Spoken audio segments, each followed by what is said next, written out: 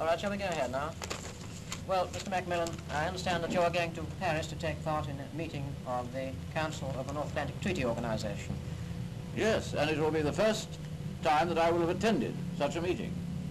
And of course it's a very interesting time to go, because first to see what is really a wonderful example of international cooperation, and secondly because this meeting looks like being a really historic meeting. Mr. Macmillan, what will be the subject of the agenda? Well, I think, as everyone knows, the main subject is the admission of Western Germany into the NATO Organisation. So, is it possible to tell how do you think the discussions will go on that?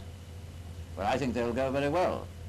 And if I may say so, I think they'll go all the better because of the tremendous contribution which Great Britain has decided to make by keeping 4 divisions on the continent as our contribution to the defense of the free world.